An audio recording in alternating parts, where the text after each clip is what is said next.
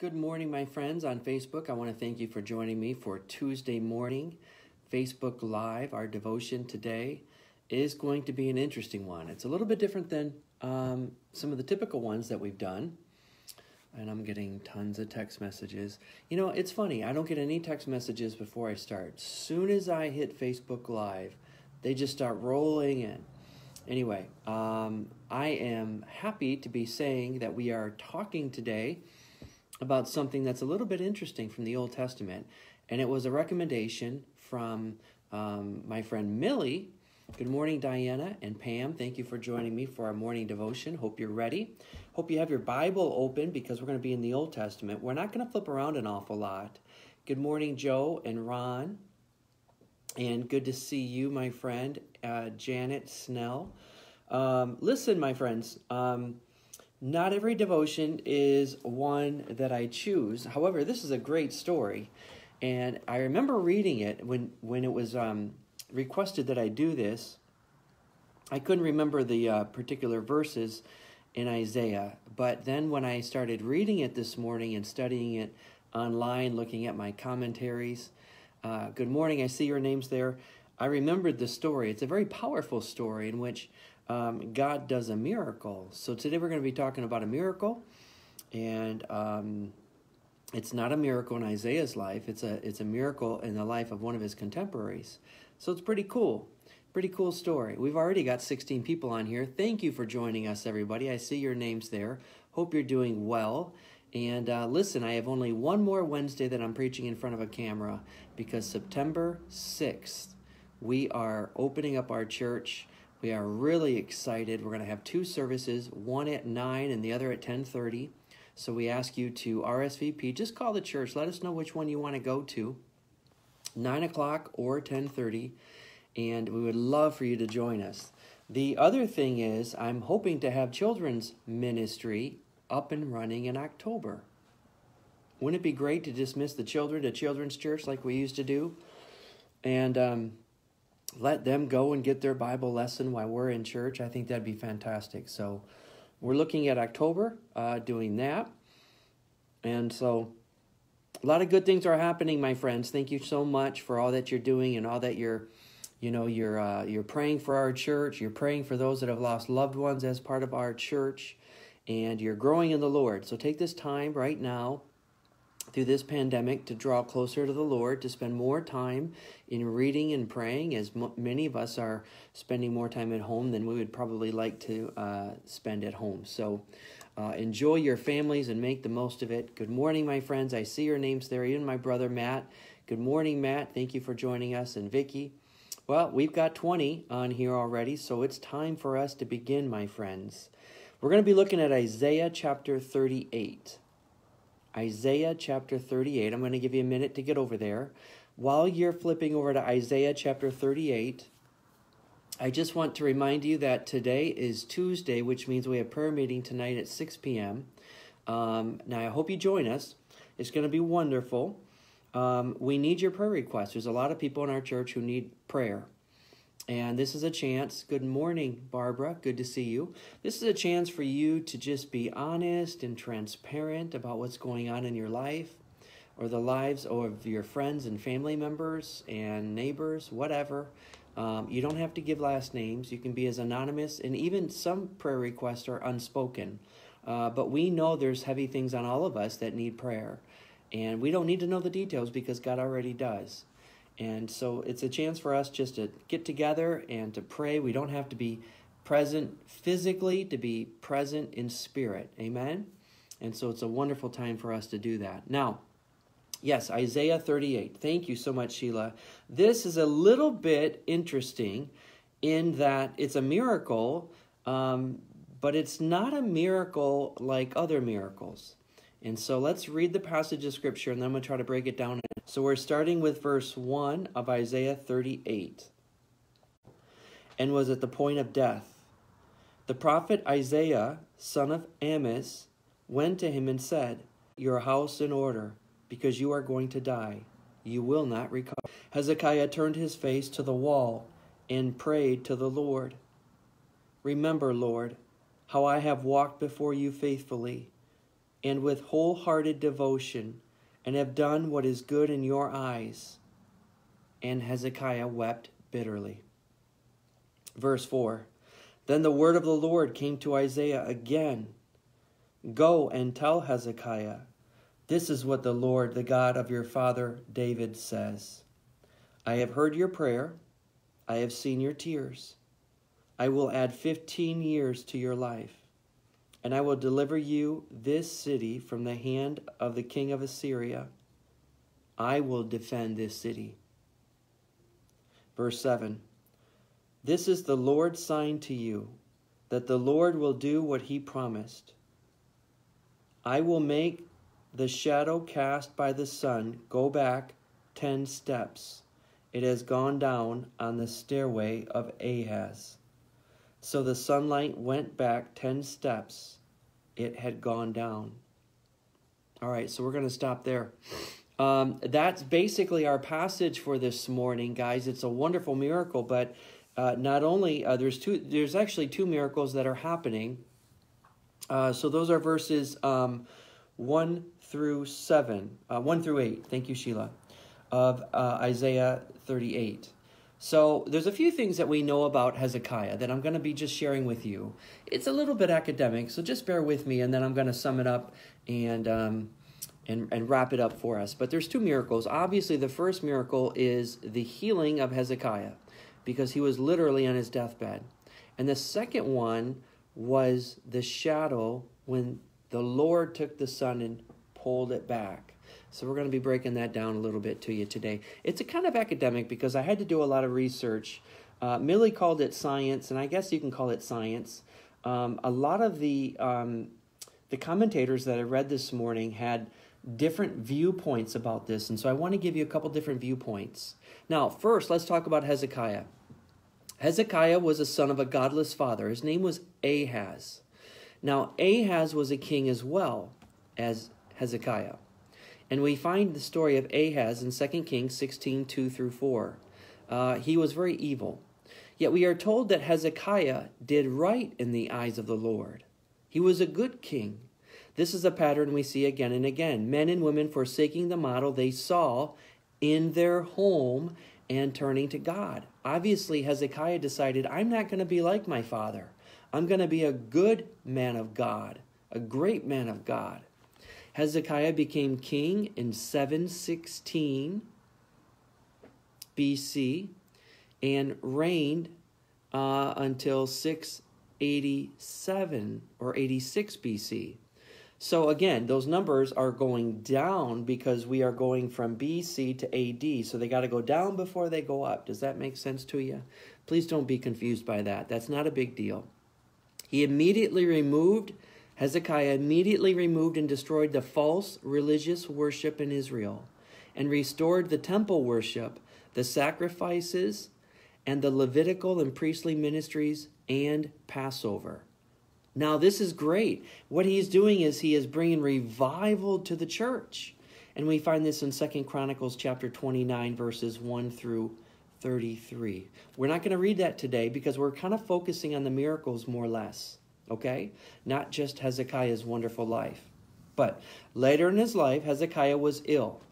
Now, he had gotten boils, they say, or inflammation over his body, which Isaiah initially thought would be fatal.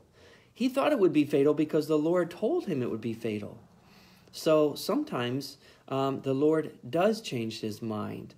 But he's not surprised by the times that he changes his mind. It just means that he is a compassionate God. He is a very kind Father. And I'm not saying that we can change his mind. He knows he's going to do it before he does it. But he takes mercy on those he takes mercy. And Hezekiah is a man that the Lord took mercy upon. Now, the narrative of the sickness and miraculous recovery is found in 2 Kings 21. We're not going to get to that either. 2 Chronicles 32:24. We're not going to get to that either. But in Isaiah 38:1, we did read. So we read Isaiah 38:1. Now, various ambassadors came to congratulate him on his recovery. So this was well known and well documented that their king was going to die. In fact, the Lord said he would die. And Hezekiah just prayed. He prayed a wonderful prayer. And you know what? When we are sick and others are sick, the Bible says the prayers of a righteous man availeth much. And the prayers of a righteous woman availeth much. I like that. It doesn't say that the prayers availeth much, but the prayers of a righteous person are powerful and effective, depending on which translation you're looking at. Now, according to Isaiah 38:5, like we read, Hezekiah lived another 15 years after praying to God. His son and successor, Manasseh, was born during this time. He was 12 years of age when he succeeded Hezekiah. The interesting thing is, if you put the math together, his son Manasseh was born during the time of his 15 years of extended life. So it's understood that Hezekiah didn't have any children to succeed his throne. And so the Lord prolonged his years and then allowed him to be a father of Manasseh.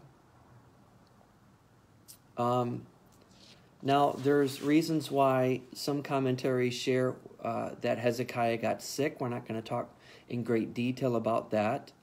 But nevertheless, Hezekiah refused to marry and have children, although in the end, he married Isaiah's daughter, Isaiah the great prophet. So the king married the great prophet's daughter. Okay? And I like that. And then she gave birth to a son, and his name was Manasseh. Let's look at verse 7, because most of our passage that we're going to be studying today has to do with verse 7 and 8. So let me just read verse 7 and 8 from Isaiah 38. This is the Lord's sign to you that the Lord will do what he promised. I will make the shadow cast by the sun go back the 10 steps it has gone down on the stairway of Ahaz. So the sunlight went back the 10 steps that it had gone down. Now, this is a beautiful piece of scripture, quite honestly. Good morning, Laura. It's a beautiful piece of scripture because God is showing signs of miracles. And you know what? In the Old Testament, he doesn't mind saying, I will show you a sign that I will do this. Remember, it was the Pharisees in the New Testament who came to Jesus and often said, show us a sign that will prove to us that you have the authority to do these things. And Jesus says, only an adulterous generation asks for a sign. Now here, Hezekiah is not asking for a sign, but there are good people in the Old Testament that ask for a sign. The truth is, Jesus said what he said, because in the New Testament, there were many signs, miracles, and wonders that were already being done. So for those that came in arrogance, typically the Pharisees and the Sadducees and the scribes, the teachers and the leaders, they wanted a sign. Show us a sign, as if they're saying to him, you are insubordinate to us. You are under our authority. So therefore, we're asking you to give us a sign at our demand right now. And Jesus doesn't answer to that. Jesus doesn't answer to them because he is the incarnate God. He is the Son of God. He speaks the words of God. He doesn't need to give them a sign. He doesn't answer to their becking call. Amen? But Hezekiah in the Old Testament doesn't ask for a sign. He just asked for prolonged life. But God said, I will give you a sign nevertheless. And this will be a sign. Now, the offer reminds us that of Ahaz. Again, Ahaz is his father who was evil. But it was received in a far different spirit. So if you wanted to look at 2 Kings chapter 20, the story is more fully told. Hezekiah asked for a sign in that particular verse and is offered his choice. So if you look back at 2 Kings 20, basically the shadow can go forward or back. In Isaiah, he doesn't ask for a sign. So with something like a childlike simplicity, he chooses the latter. Why? Because it was more difficult of the two for the sun to go back than for the sun's shadow to go forward. Okay? They measured the sun based on the steps.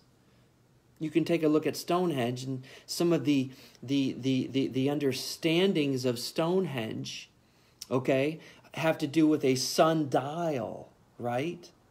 So here they are using a sundial based on the steps. So if it was on the third step, it might be 3 in the afternoon. If it was on the second step, it may be 4 in the afternoon. I don't know. I'm just throwing this out there. I'm not really sure. But if, in fact, Hezekiah does ask for a sign in 2 Kings 20, and I didn't read it, but it says that he asked for a sign, and he asked for it to go backward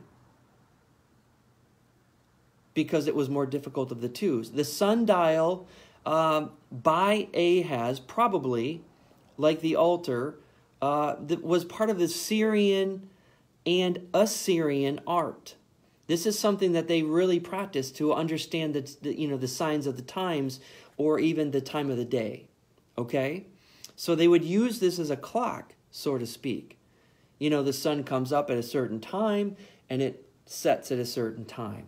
And so they used this to understand time. When they needed to get ready to clean up their tools, it was going to be, lunchtime, or when it was going to be time for dinner and that kind of thing. So casting of a shadow was so to indicate the time, each step representing an hour or a half of an hour, probably an hour. The nature of the phenomenon seems to be curiously limited as that of the darkness of the crucifixion. So we're seeing some interesting things. God has the ability, my friends, to stop time. God has the ability, my friends, to hide the sun. He did it in other pieces of Scripture too. He does it for Hezekiah. There was no prolongation of the day in the rest of Palestine or Jerusalem, for the backward movement was limited to the step dial. When Jesus was on the cross, for those hours, you could say the sun stood still, and it did stand still for other people, but what happened when Jesus gave up his spirit? Yes, the temple was torn in two. Yes, there were earthquakes, but also there was darkness over the whole land. So what happened to the sun? Now, an offer here was made of a sign of a particular kind, and it was offered under peculiar conditions. We learn from 2 Kings that a choice was submitted to him. He was determined whether time, as measured by a certain timepiece or clock, which was known as the dial of Ahaz, his father, should make a sudden leap forward, that is the shadow leaping forward, advancing 10 degrees upon the dial, or whether it should retire backwards, the shadow upon the same dial, receding 10 degrees. Now, Hezekiah determined the latter so that it would go backwards. That was just his decision, and he decided that for himself. So time was rolled backwards, or at any rate appeared to be rolled backwards, and the king, seeing so great a miracle, which king? I'm talking about King Hezekiah still. He saw such a great miracle that he accepted it without hesitation, and the Lord healed him. Okay? That's verse 7. Now, if we look at verse 8, and we understand the sundial of Ahaz, we are informed that the sundial was an invention by someone else. So Ahaz just kind of incorporated that into his culture. It may have been by the Babylonians. And it probably passed through the Assyrians, as I mentioned earlier. But Ahaz may have obtained a knowledge of it. And so therefore, when the Lord asked him, he chose the latter, let the sun go back. And probably as he was sick laying in his bed, he was able to see the steps. Okay? We're looking at Isaiah 38, verses 1 through 8. All right? Now, there is some science in this.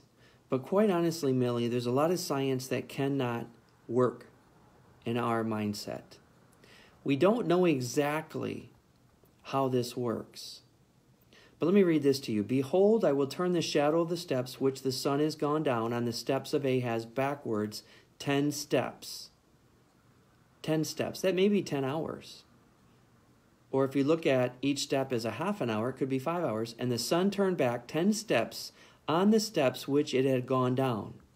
We must suppose that the steps, whatever they were, could be seen from the sick chamber of Hezekiah, to whose mind the sign had an oblivious, symbolic significance. Oblivious to others, maybe, but not to him. The retreating shadow miraculously lengthened the day, maybe by 5 hours or 10 hours, was a pledge of the postponement of that night in which no man can work, which had almost overtaken him. Okay?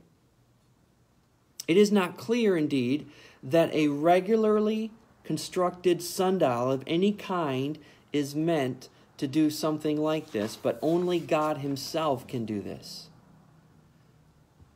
How the effect was produced, we don't know. I'm going to tell you the science is not there. It's very difficult for me to break this down as I'm reading different commentaries from Matthew Henry to Barnes' notes to the pulpit commentary. I mean, some weighty commentaries. I'm reading to you my research, my friends. There must have been some sort of an eclipse, as argued by one scholar, a refraction, or by an actual alteration of the earth's motion. It's possible that God slowed the earth down, because we know that the earth moves and pivots, and that's why we get the sunshine and we get the moon. Whatever it was local, not general, since the king of Babylon subsequently sent ambassadors to inquire concerning the wonder that was done in the land. The sun returned 10 degrees. We must not press this expression as indicating a real alteration of the sun's place. I don't believe God moved the sun. I don't believe God moved the heavens. The meaning is that the shadow cast by the sun returned or went backwards. It returned or went backwards. But I don't believe that God moved the sun. Maybe he moved the earth. And we're going to be closing with this. Maybe what is happening is God is showing this great man of God, Hezekiah, and telling him that he is going to be given 15 years of life. He's going to be given a wife, a child that he'll name Manasseh, and will be a man of God. But nevertheless, thank you for liking my shirt. It is different, isn't it? But nevertheless, the important thing is God listens to our prayers, my friends. What I do know is that Hezekiah is on his deathbed, probably with boils. He's inflamed with sores. And the great prophet Isaiah, a major prophet, comes to him and says, God says you're going to die. In the prime of your life, you're going to die. And he said, I'm going to plead to the Lord to spare my life. I'll tell you what, when a prophet like Isaiah comes to you and says something, you can take it to the bank, my friends. But listen to me. You do not have to accept calamity. You do not have to accept bad news without hope. There are countless times in Scripture that we can use, my friends, in which we can plead our case to the Lord. And we can ask God for reversal. We can ask God for a miracle, sign, and wonder. And then sometimes God gives us a sign to prove to us that he will do what he says he will do, my friends. We serve a mighty God. We are limited. I understand that. We are flesh and bone. I understand that. We are not the brightest. I understand that. But we have faith. And the Bible says if we have faith as small as a mustard seed, we can tell this mountain to be thrown into the depths of the sea and it'll do it. And the mountains are not always literal. The mountains are the problems in our lives. My friends, what is the problem in your life? Because if you have the faith as small as a mustard seed, you can tell this mountain to be thrown into the depths of the sea and it'll do it. If you believe. My friends, we have not because we ask not. let us go forward in great faith and understanding that God wants to answer our prayers as they align with his will. God was not done with Hezekiah. And God, in his infinite wisdom, knew that Hezekiah was going to pray this prayer, cry these tears, and beg God to prolong his life. And God did what God did. He is sovereign. He is God. To the glory of God, hallelujah. But I want you to remind you that you are a child of God. So do not be afraid to go to God and ask him what you want. If you need a healing, you need to pray and ask the people of your church to lay hands on you, the elders to pray over you for healing. If they don't believe in healing, you need to find a new church. Now, I'm not saying a healing will come just because you exercise your faith. We are under the sovereignty of God. God could have said to Hezekiah, no, you will surely die. I've heard your prayer. I've seen your tears. I've witnessed all this, but you will die. But God did not say that. He is God. He is not controlled by our prayers and our whims, my friends. But it doesn't hurt to ask and ask again. So I continue to enter into the throne room of God and make my request known for my children, for my friends, for my church, and for my family. My friends, we need to pray the mighty big prayers. We need to pray things that people have stopped praying long ago. We need to start praying for revival because God wants to bring revival to us. My friends, I love you, but don't stop praying. Don't stop believing that God wants to do miracles, signs, and wonders even now in our midst. Let me pray with you. Father, I thank you for this time together this morning. I thank you for the story of Hezekiah, a good man of God, whose life was prolonged by 15 years and was shown, God, by a sign that you would do what you said you would do. Father, we come before you because we are a needy people this morning.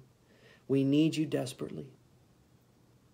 We want to be in your presence. We want to practice your presence. We want to spend time in your word and in prayer and seeking your face, knowing your heart. We want to have the characteristics of Jesus. Father, I pray that we would not stop praying, that we would not stop believing, God, that you are going to bring revival to this land, that you are going to raise up for us an evangelist, or maybe several. Not prosperity preachers, Lord. God, we've had enough of that. We want somebody like Billy Graham. We want somebody with great integrity, or maybe it'll be a team of people, I don't know. But Father, somebody to lead this country back to our Christian roots, back to the Word of God, and that we would see revival sweep through our land. Let us not stop praying for this, Lord. We also lift up those who are hurting today, those that have lost loved ones, so many within our congregation, Jesus. Oh, our hearts go out to them, Jesus. We love you and we praise you. We thank you, God, for reminding us that you love the prayers of your people, and that the powerful prayers of a righteous man availeth much. Let us pray those prayers. Make way for the man of God. We come with fervent prayers. Make way for the woman of God. We come with fervent prayers. We love you, Jesus. We praise you. We lift you high.